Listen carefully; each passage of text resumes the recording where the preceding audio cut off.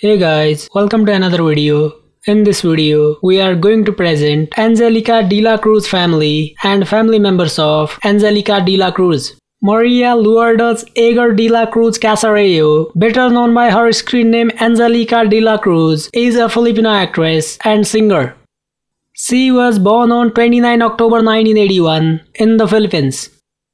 Angelica Dela Cruz was born to a Filipino father, Ernie Dela Cruz, and an Italian-Austrian mother, Angelica Egger.